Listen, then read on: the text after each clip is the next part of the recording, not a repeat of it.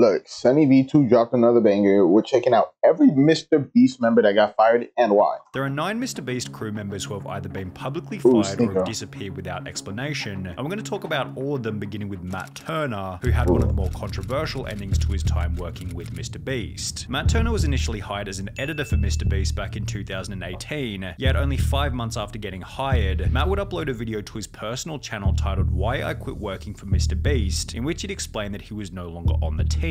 Matt would then go on to praise Mr. Beast, talking about how much he enjoyed the job. This was a dream job for so long. Going to work was a blast each and every day. Mr. Beast paid for my rent every month when I lived in North Carolina. Me and Mr. Beast, I still consider friends. Never got in any fights. No one did anything wrong in this situation. If you're watching this, Mr. Beast, I love you, bro. However, despite ending his message by stating that he loved Mr. Beast, approximately 1 year and 2 months later, Matt Turner would take to Twitter stating the following: "I'm not going to make a video about my time editing for Mr. Beast, but I will say that it was the most mentally draining time of my life. I was yelled at, bullied, and called replaceable by Mr. Beast every day. Being in tears and having mental breakdown."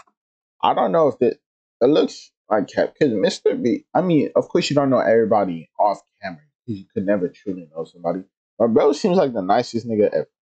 That's all. Day after day is difficult, and after a while it became too much. After every editing mistake I made, I was made to feel like an absolute idiot. So that's a summary of almost every day on the team. That's what it was like to work for Mr. Beast, and that is why I don't work there now. While Matt might have thought that his Mr. Beast call out would command a bunch of respect and sympathy, the opposite of this happened, and everyone instead began to stick up for Mr. Beast. I think people are jumping to conclusions with this Mr. Beast stuff. Yeah. If this editor really was harassed like that, wouldn't he have spoken up sooner? He's one of the most famous YouTubers, so it would have been easy to start accusing him. I think the bullying is just over exaggerated. So basically, Mr. Beast's editor is a kid who hasn't experienced the real working world, so throws a tantrum and starts slamming Mr. Beast with unsupported allegations the moment it gets tough. Kids these days. Bruh, this was 1 year ago, why are you coming at him now? Keemstar would point out the most obvious flaw with Matt's Twitter thread. "I just find it very strange that he's coming out saying all this negative stuff about Mr. Beast when a year ago, when he actually left, he uploaded a video saying it was the greatest time of his life." Whilst others came forward stating that they had a great time working with Mr. Beast. I've known Mr. Beast for over 3 years now, and I was helping him with graphics for his channel. I don't even have one experience of him being mean or disgruntled to me in any way. He was always very kind and very nice. Which was once again echoed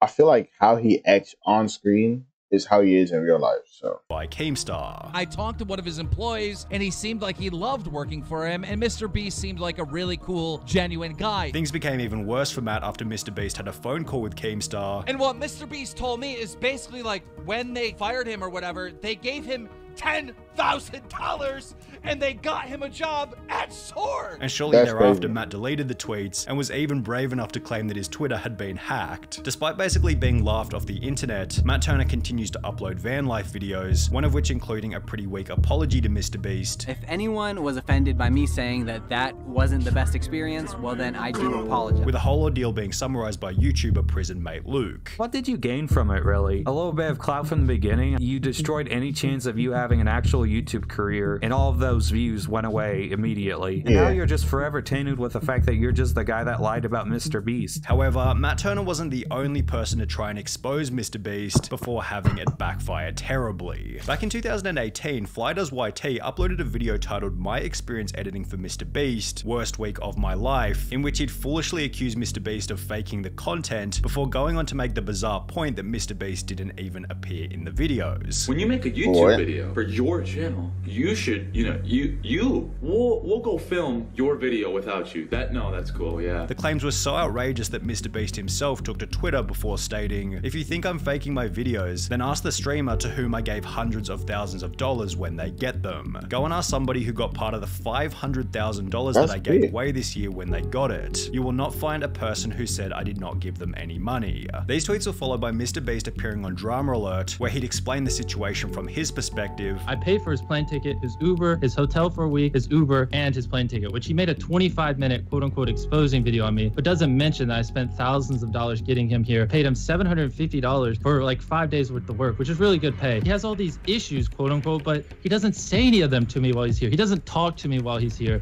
He just bundles it all up so he can make this 25-minute video and blow everything out of proportion when he gets home. Before going on to absolutely destroy the claims that his videos were fake. My videos aren't fake. Like, I counted to 100,000. I watched Dance to Your Dead for, you know, whatever. I give streamers $30,000. It's just slander from his part. Whilst providing an explanation for why he wasn't able to fully appear in one of the videos. I have Crohn's disease. Most of you don't know what it is. It was really acting up. So I said, hey, you guys go film the rest of the video. I want to go nap. I got to take it easy. Now he's making an exposed video like, oh, MrBeast doesn't film his own videos. Like, what do you... I can see why he's irritated about this, because somebody who doesn't know what disease he has or his situation is making fake accusations about what's going on with him and why he's not at a video.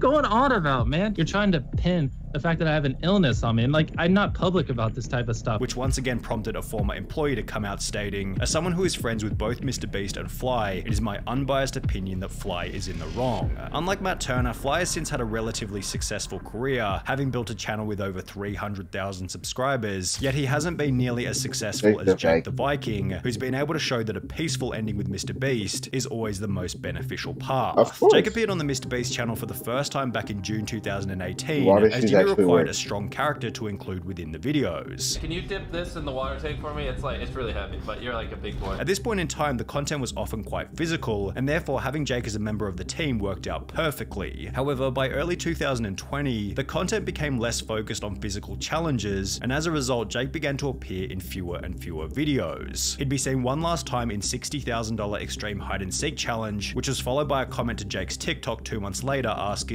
"Are you still working with MrBeast?" To which he'd respond, "Lol, nah, they fired me." 9 days later, Jake would clarify this comment by uploading a now incredibly viral video titled "Why I Left MrBeast," in which he'd explain why he had been let go. And it came down to my piece no longer fit the puzzle, if that's the best way to put it. Before discussing how he wanted to leave anyway, so he could pursue content creation under his own name. It was a mutual leaving. I'd already told him multiple times, you know, what I wanted to do was kind of be my own boss, do my own thing. Me and Jimmy did not have any type of falling out, you know, so everything's cool. MrBeast still love you, bro. Basically, he got tired of being an employee. He wanted to start his own brand, be his own boss, do his own thing, which is respectable. He didn't want to be just that guy on every MrBeast video. Good luck to you, Viking. Jake's peaceful ending in combination with his unique, recognizable image has helped him to maintain success even after leaving the team, having gained over 1 million subscribers on YouTube and over 2.5 million followers on TikTok. However, Jake the Viking wasn't the only person who eventually ran out of utility on the MrBeast team. For example, whatever happened to Ty, who was picked up on the side of the road for his first appearance in the world's largest... Bro, just picking up random people and adding them. I mean, I guess he does that now, but hey. Share stories. What everybody has done over the past year. The togetherness of that moment. Just really celebrating each other. It's here! Everyone, the holidays are here! Well, folks, it's finally here. The cup is back.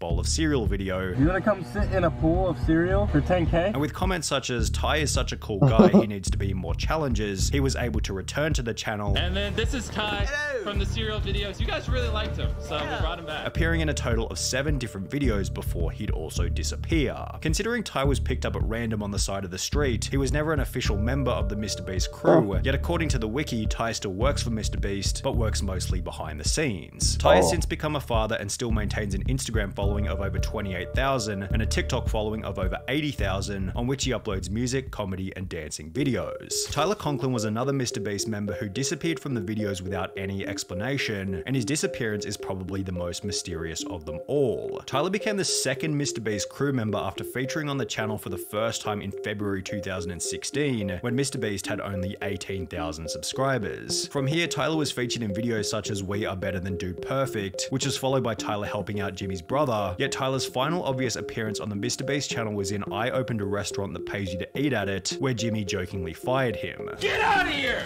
He suggested we charge money for the food. What? Get out of here! Go! I don't ever want to hear you guys talk about charging again. While this was obviously just a meme for the video, it actually would become Tyler's final official appearance on the MrBeast channel. On it to eat at it, yet Tyler's final such as We Are Better Than Dude Perfect, which was followed by Tyler helping out Jimmy's brother, yet Tyler's final obvious appearance on the MrBeast channel was in I Opened a Restaurant That Pays You to Eat At It, where Jimmy jokingly fired him. Get out of here!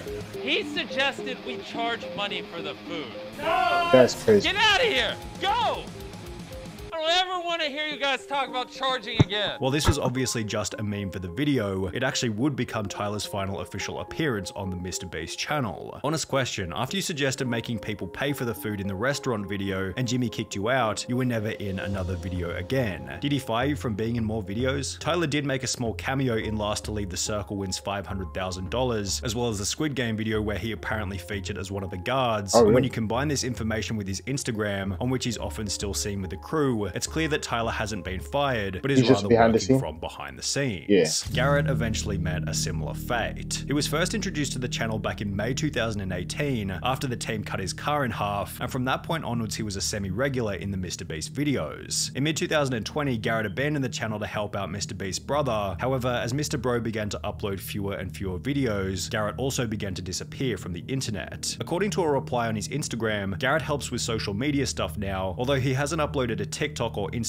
photo with the MrBeast crew in over 2 years, and claims to be studying at the University of Alabama, which is over 2 states away from the MrBeast headquarters in North Carolina. Perhaps Garrett is still working with the crew from a distance, however, it does seem as though their relationship simply ran its course and eventually fizzled out. But what about Jake Weddle? He was another one of these guys who once featured in almost every MrBeast episode before he'd slowly disappear from the channel. Well, only a month after being seen in the I Filled My Brother's House with Slime and Brought Him a New One video, Jake Weddle would upload a piece of content to his personal channel titled Why I Left MrBeast, in which he'd explained that he'd resigned from the team so he could pursue stand-up comedy under his own name. I found myself kind of, I guess, losing passion for what I was doing. I'm doing stand-up basically full-time now. Weddle went on to explain that his relationship with MrBeast had ended peacefully. Me and Jimmy actually left on very good terms. I met with Jimmy before I left. He understood where I was coming from. I understood where he was coming from. Which is supported by the fact that Weddle came back about a year later for 2 cameo appearances on the channel. However, there's a different MrBeast member who only managed to feature in 1 video before getting fired. Sneako. Now, to avoid any unnecessary damage to MrBeast's image here, we need to specify that this was back in 2018, long before Sneako had the reputation that he has now. Back then, Sneako's content consisted of deeply meaningful, unbiased videos, which featured a unique editing style more advanced than almost anyone else on the platform. Anybody who was a fan of Sneako at the time can vouch for how incredible his videos were, and with this in mind, it's really no wonder that MrBeast gave him a shot on the team. Sneako made his first appearance in the I Built a Working Car Using Only Legos video. However, as explained by another video uploaded to Sneako's personal channel titled The Most Important Lesson I Learned Working for MrBeast, his employment didn't last for very long. I started working for MrBeast 2 years ago. It didn't last long because I got caught up with my ego, and this was during a time when I wasn't uploading on YouTube at all. Sneako maintained a level of respect toward MrBeast even after leaving the team. However, the same can't be said for Marcus Pearson, who became the most controversial firing in MrBeast history. When Marcus was first introduced to the channel back in 2019, he quickly became a fan favorite. However, after being featured in the MrBeast Christmas special that very same year, Marcus stopped appearing in any of the videos. 5 months later in May 2020, a fan would ask on Marcus's TikTok, "When you coming back to MrBeast challenges?" to which he'd respond to ask him, implying that maybe Marcus had been left in the dark about his future involvement on the channel. Approximately 3 months later in August 2020, Marcus was officially removed from the team, although unlike most of the other MrBeast members, Marcus didn't leave peacefully. I gotta destroy him, bro. So I'm gonna destroy you, bro. I'm gonna destroy you eternally. For a long ass time, you gonna feel this. You gonna feel this tomorrow, the next day, and the next day. You ain't gonna forget about this one. Marcus would take to Instagram and post a 12-minute story in which he'd make some absolutely delusional claims, such as MrBeast started the pandemic. He started this pandemic for a reason. Marcus was a leader whilst MrBeast was a follower. I was born a leader and he was born a follower. I mean, you were working for him, so. I was borrowing sauce and paying homage, you feel me? Before going on to state that he thought MrBeast was a broken person for firing him. The only conclusion that I can make is that he's broken somewhere else. That's the only conclusion that I can come up with. While it seemed like Marcus's goal was to discredit MrBeast, the only person he seemed to discredit was himself, given Marcus's rant was so delusional and unfounded that it just made him look like an idiot. It's been stated all around the internet that Marcus was fired because of unacceptable behavior and a drug problem, although there's no evidence anywhere to support these claims. MrBeast stated in a podcast that their revenue dropped massively at the start of the pandemic, and the more likely reality was that Marcus was fired to save money on wages during a tough economic time. Marcus maintains an Instagram following of around 75,000, yet he's only made 1 post in the last 2 years, showing that his rant against MrBeast also marked the end of his online career. With Omen, you can be the... I like these. I like Sunny. Sunny brings us with the interesting facts and why stuff happens. See how Marcus changed from a happy, genuine guy to an ungrateful person. Makes me sad. It'd be like this sometimes, though. So you can't really do anything about it. All you can do is control yourself. See you. Subscribe, like my shit. See you guys later, and bye.